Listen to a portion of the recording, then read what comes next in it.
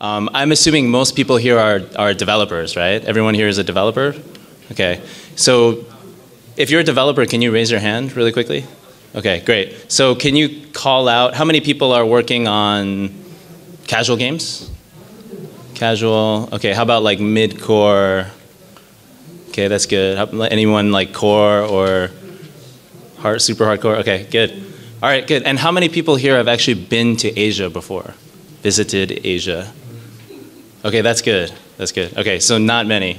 Okay, great. So as you can see by the slides and the program, the topic of my talk is to highlight Asia. So given that most of you have not been there before, you've probably read some things or heard some things or have some idea about how it works. I would like to kind of shed some light on a little bit about what you may not know based on my experiences there at 6waves. So the organizer has also asked me to talk more about platforms and the current market situation, so I'll try to share some updated market information. The other thing is I also talk really quickly, so if you're having a hard time following, just, I don't know, point at me or raise your hand, or just remember later to ask me questions at the end, okay? So really quickly about 6waves and also our marketing agency, Amplify.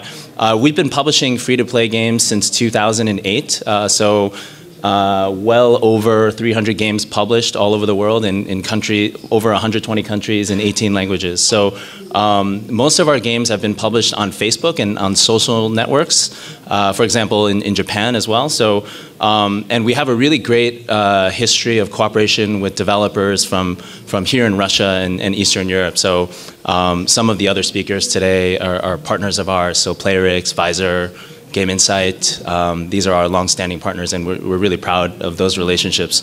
So these days, we're a little bit more focused on mobile. And for mobile, we're very, very focused in Japan and also in other parts of Asia, because that's where we feel like people need the most help. So as you can see, most of our presence is in Asia, and now we're focused on top-grossing games. So that's going to be sort of the framework: free-to-play, mobile, and top grossing, because we all care about revenues, right? So, so with that, we'll just talk about a little bit about the opportunity. So why is Asia important, and why is it an attractive opportunity? So first of all, it's the largest market in the world for games. This is from our friends at Newzoo. Basically, half of that revenue comes from China, which I'll talk about right after this. But basically, what's really interesting to note is that other than the entire global games market, for mobile games, Asia actually accounts for more mobile revenue than the whole rest of the world put together. So this is the top 10 countries right now. As you can see, 3 out of the top 4 come from Asia. And on top of that, they actually lead the world in terms of growth as well. So not only is it the largest, but it's actually growing and expanding even more quickly. So if you haven't thought about Asia, now is a good time to start to think about it. So how do we get started? One of the things that I like to do is to help people to reset their expectations about how Asia compares to the rest of the world. So I'll show you what I mean. So this is, you'll probably recognize this. This is a matrix of the top grossing games. This is from App Annie. So you can go and look on App Annie anytime. So these are the largest, let's say, Western markets. So this is how the top 5 grossing looked 1 year ago. And as you can see, it's pretty much similar, right? So you see the same 3 companies pretty much in every single country. And here's how it looks today. So one thing you'll notice is that actually it's not really that different. So the top games in one country are pretty much the top ones in other countries in the West. The only difference is that instead of Boom Beach, Supercell has now launched Clash Royale. You see a little bit more of Machine Zone and a little bit less of King, but for the most part, it's pretty much the same players. They use a very, very similar approach and in the West.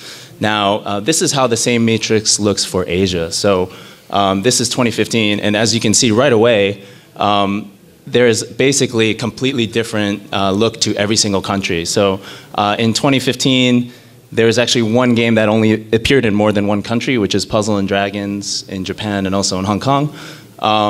And basically, no leading company in one Asian market has a top 5 grossing game in another Asian market. So every single country is different. The other thing is that you don't see any games from overseas except for Clash of Clans and Candy Crush. So it's very, very tough to crack Asia. So this is what I'm hoping to illustrate a little bit more. So here's how the matrix looks for Asia today. So not only is the same pattern still active, like you don't see one top game from one country in another country, but the games have almost completely changed from 1 year ago.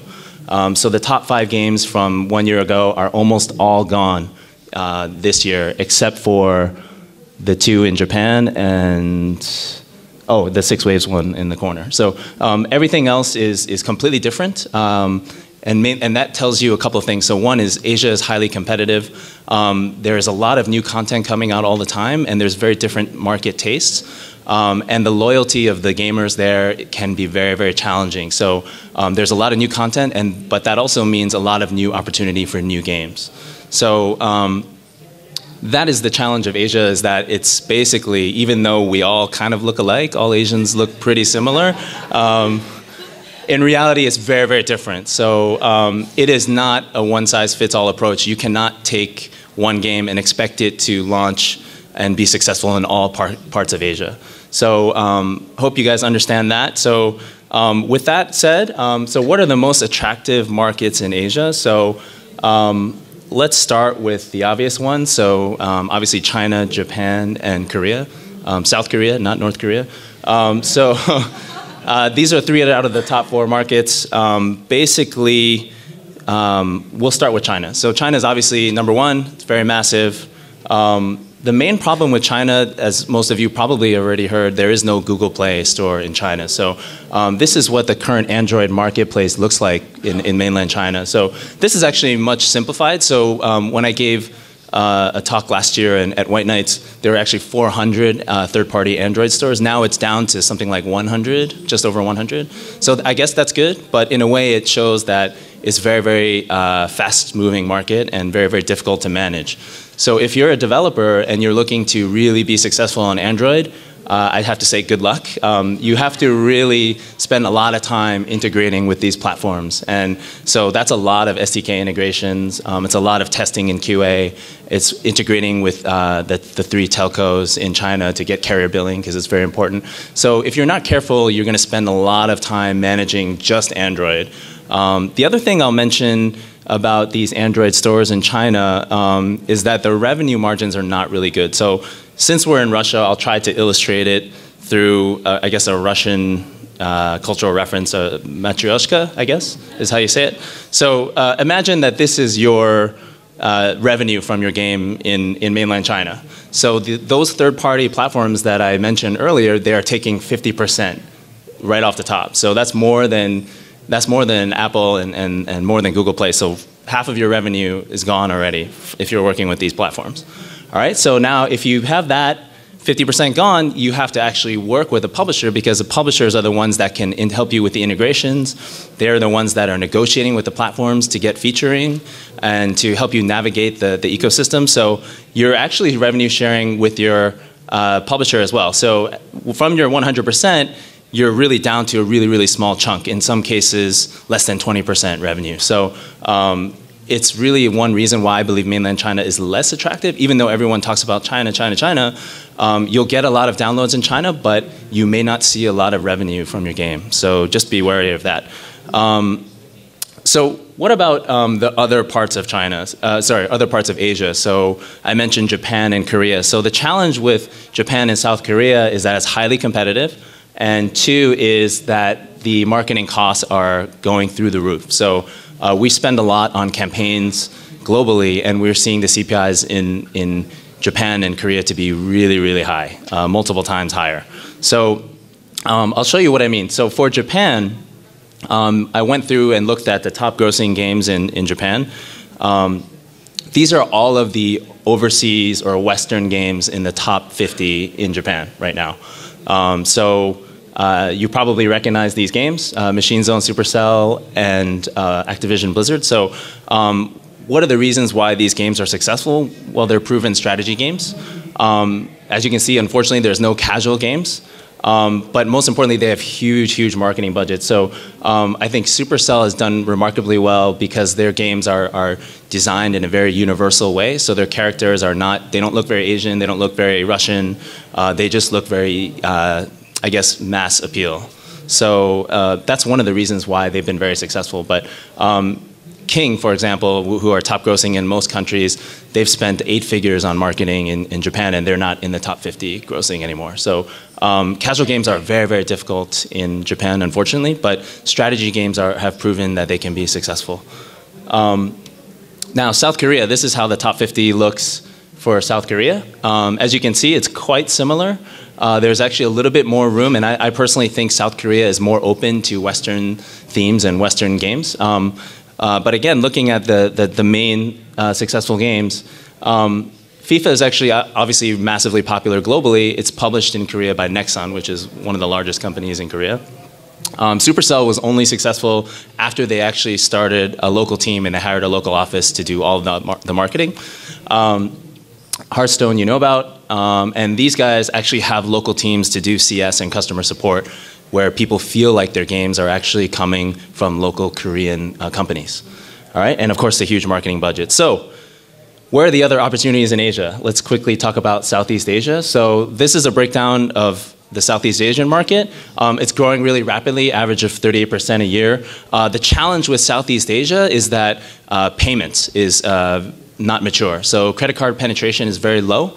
So with the exception of Singapore and Malaysia, all of those other countries listed are single digits in terms of credit card penetration. So Vietnam, for example, is like 2% credit card penetration. So if you take the time to actually integrate with local payment providers and you've got, let's say, a casual game, you have a decent chance of getting success in Southeast Asia because there's an exploding population there and a lot of new smartphone subscribers. So other than Southeast Asia, I just want to highlight a little bit about Hong Kong and Taiwan, which are also in the top 10 individually for iOS and Android.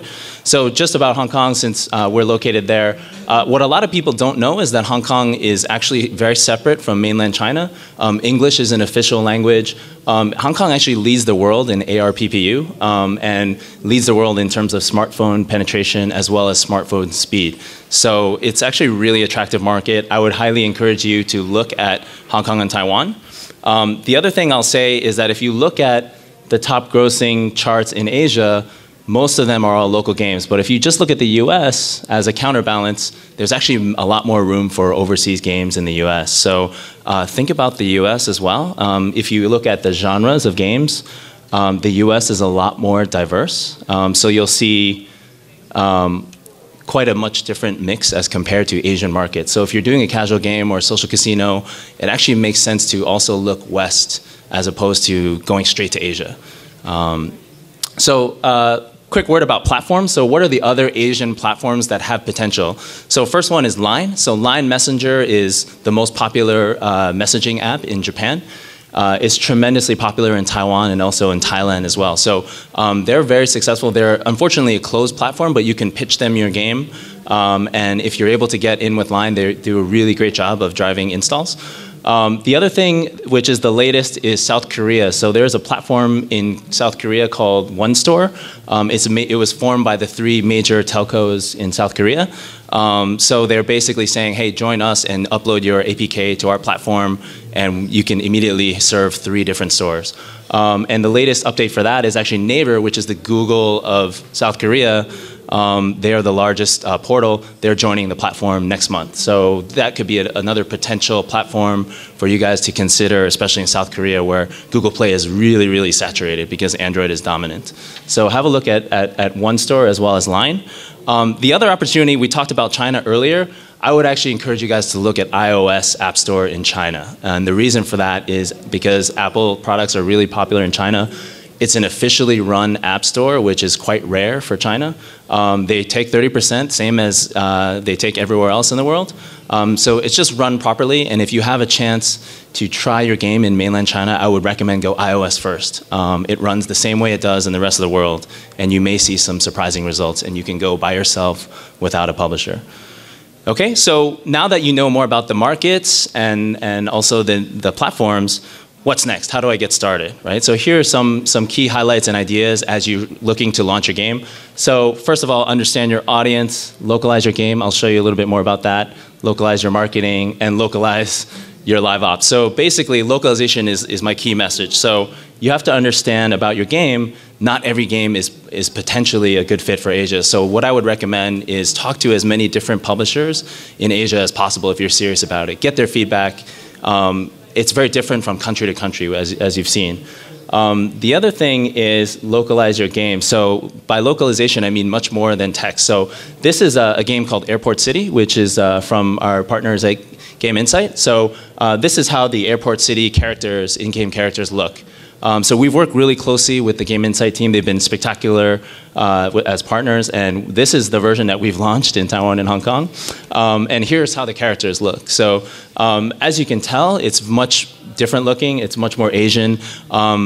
We actually spent a lot of time back and forth with the Game Insight development team to make sure we got it just right. So this is the type of localization that we're talking about for in-game characters. In addition to that, you can even localize between different parts of Asia. So this is a game that we've launched in Hong Kong. We adapted and launched the game in Japan as well. And even between Hong Kong and Japan, we changed the graphics. So for myself, I don't have the eye to tell what's good for Japan. And our Japan team is very, very good. But their tastes are very specific. So what we've done is actually, this was the creatives for the same game in Japan. And we actually ended up using the Japanese graphics and creatives in Hong Kong because Hong Kong players actually respond better to the Japanese marketing materials. So, because it feels cool because it's from overseas. So even though the game is very localized, the graphics can come from other parts of Asia. All right, quick word about localizing your marketing. So this is the key difference between Asia and the West, is that offline marketing is equally important. So this is how the online looks, for example, in the key markets that we're talking about. So every single country has their own local vendors, local channels, local marketing partners, and it's a lot of work to stay on top of these. So you really need a local partner who can help you manage this. I'll give you a second to take the photo. So the other thing I'll mention is that offline is really important. So, and why is offline really important? If for those of you that have not been to Asia, this is kind of a typical day in different cities in Asia. It's very, very crowded. In fact, it's disgustingly crowded. And I get a lot of complaints when people come visit. Because it is so crowded, it's super important to have your game visible offline. So I'll show you what I'm talking about. So this is some examples of some campaigns that we've done in subway stations in Hong Kong and also in Tokyo. You do a lot of outdoor billboards. So I was telling a developer yesterday, I was in Taiwan 2 weeks ago, and we went to a club, and I went to the bathroom, and in front of the urinals, they have TV screens, and these TV screens are showing video game trailers and ads. So it's everywhere, and you really need to be visible offline in order to have your game be taken seriously by local players. So it adds legitimacy to your game, and if players see that, okay, this is a really big budget game, they're doing offline marketing, then I should really check it out. It's really cool, right? So in some cases, depending on the timing, et cetera, we'll actually see more effective CPI from stuff like television commercials. So TV is really important. In the West, you tend to do TV commercials after your game's already big. In Asia, it's a little bit different. You actually have to incorporate that earlier in your marketing campaign. So the final word, which I'll say, is to localize your live ops and community. In other words, take care of your players. So when you want to have something done in your game, if you run into a bug or you have feedback for your game, you don't want to feel like you're talking to someone overseas. You want to talk to someone directly. You don't want to, just have a Zendesk ticket or whatever. You want someone that can actually speak to you in local slang and local dialect. So we believe that actually taking care of your players locally makes a huge difference because they'll be very, very loyal, and they'll feel much more comfortable speaking to a local person as opposed to someone outsourced in India or some other country. It makes a huge difference because your key players, your whales, your top 5% of your players will generate 2/3 of your income. So even if you're planning to launch your own game from overseas in Asia, see if you can localize your CS and take care of those players. So those are the kind of keys to success for Asian markets. I think that's pretty much it. So any questions? Okay. Sorry, it's a lot to cover. Вопросы? Отлично.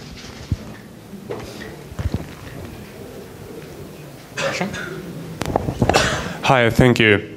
Well, I have two questions. First, speaking of translation into the Chinese language, which dialect of Chinese would you suggest? Can we just pick one, simplified or Mandarin, or we can't? Right, that's a really good question. So it's actually very different from country to country. So if you're looking for mainland China, for the text, it needs to be simplified Chinese. But in Taiwan and Hong Kong, it's traditional Chinese. I'll see if I can find a slide that illustrates this. But anyway, for spoken language audio, Mandarin is used in mainland China and in Taiwan, but Cantonese is used for Hong Kong. So it's all messed up. So it really depends on the market that you're planning to, and the app store that you're planning to launch first. But it actually makes a huge difference. So when we localize our game to in Hong Kong in Cantonese, your country manager really appreciates that, right? For Apple or for Google Play, and that will actually help your game's chances of being featured. So it makes I guess the answer is if you can do all of them, do all of them, but it depends on which country you're looking to go live in first. Well, a slide would be really helpful here because I couldn't distinguish it from. Hold on 1 second. I will find it. And for example, if a user sees the game in another dialect that he is accustomed to, does he take it as offense? Hold on, I'll show you real quick. Whoops. This one. Sorry, go on with your question while I pull up the slide. Well, if such a situation happens that a user sees my game in another dialect that he is accustomed to, does he take it as an offense? It depends. So, so if you are in Hong Kong and there's a game that looks like it comes from mainland China, that's not going to work. There's a lot of anti-China sentiment in Hong Kong. So, but if it looks like a Japanese game, that's cool because it's kind of, there's some cachet with that. So it's a very, I guess, culturally specific thing. So it's kind of like assuming that every country in Eastern Europe is the same as Russia, which is clearly not, right? So there's subtle differences and things that you'd only know if you're actually local. Okay, and finally, returning to the game genres, you had a slide where you had the distribution of different game categories per genre. Right. So that slide was only for the US, right? Because I didn't see it for the Asia. Yeah. Do you have a comparison? Yeah. So I do have it in Asia. It's pretty much all strategy and RPG, which I will pull up. 1 second. Sorry, I have a few presentations. Okay, so this is the one that you're referring to, right? Right. Yeah. So as you can see, Asia in general, at least in these top grossing markets, it is very RPG and strategy heavy. And the point of this slide was to show that if you have, let's say, a more casual game, it may be make more sense to try it overseas or try it in a market like there are no casino games here at all. Pardon me? There are no casino games at all, right? It's just not popular, and in some countries it's not allowed. So yeah, it depends. Okay. Yeah, there are some, like there's some poker and things like that, but it's not that popular. So it makes no sense to release a slots game in Asia. It's tough. Yeah, we've actually tried that. The ROI is not great. Not great. Yeah. Okay, thanks. Are you doing social casino or? Yeah. Okay, we can talk more later if you want. Okay, yeah, thanks. Okay. This is great. Usually I get no questions. So, yeah. Thank you for the talk. What about premium games in Asian markets? Doesn't work, unfortunately. At all? Yeah. So I think your best bet with premium is actually to just release it.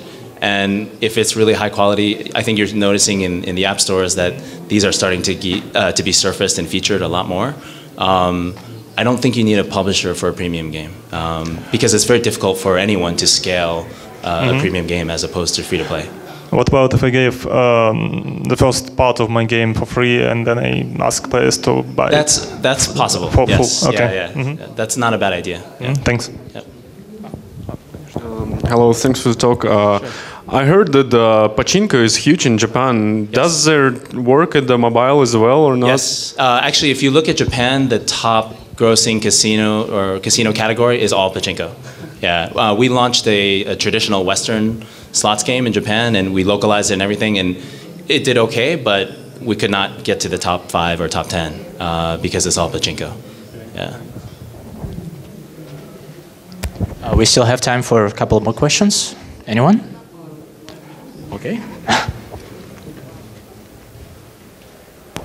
Yeah, actually, my question is slightly off the topic of the main discussion here. In the West, we regularly have like simple one finger hits like Crossy Road, like Flappy Birds, yes. All these kind of days which are only last for 1 month. Do they also take off in the Asia, or there are different games like that, or people do not play it like those that? games tend to be popular as well. If they're very viral, you have a chance, but the life cycle is very short. You did bring up a really good point about the one finger mechanic. That's really, really popular in Asia, in particular in Japan. So most of the top games in Japan, they're all in portrait mode, and that's mainly because most people are riding in the subways and the trains, and they're just playing with one finger. So if you have a game that incorporates such a mechanic, it's actually a really good thing. Okay, thanks. And maybe the last question? Anyone here? Okay, seems every... Oh, okay. Yeah. Coming back. Okay, buddy. Thank you so much. One question. What do you think about games which is connected to the internet all over the game time? I mean, for example, some card battlers which need to be connected. We have some experiments with China partners, and they told us that our game is not very suitable for China market because it's not a very good chance to have it, because it's not a very good connection with 3G and with 4G. Right. Yep. Yeah, that's a problem that's quite unique to China because the country is so massive, and depending on where you are, the coverage might not be good. So it is certain publishers or stores in China have those set requirements. I'd say for other countries, so Taiwan, Hong Kong, Japan, South Korea, the infrastructure is so good that you are okay if you're worried about the connection speed. That's okay. But the other thing is if you support the offline, then you welcome potential fraud and people messing around with your game. So you have to kind of balance that opportunity cost. Okay, thanks. And one more question, because sure. I don't see more wishes. Okay. We've talked about casino games and slots, but like, what do you think about collectible card battlers in Asia? Because some of our yes. Asia partners told us that it could be interesting. Yeah, for sure. For a long time, card-based games were very, very popular, especially in Japan. So anytime you have a collection element involved, that's a very strong monetization mechanic. So you're seeing that incorporated now in games like Clash Royale, right, where people are trying to unlock that rare card by spending and spending and spending. So yeah, absolutely. I think card games are very attractive, especially attractive for Japan. Yeah. And from a development standpoint, it's a little bit easier as well, right? Because you just keep releasing new card packs. Okay, so that's pretty much it. Thank you very much, Stefan. Oh.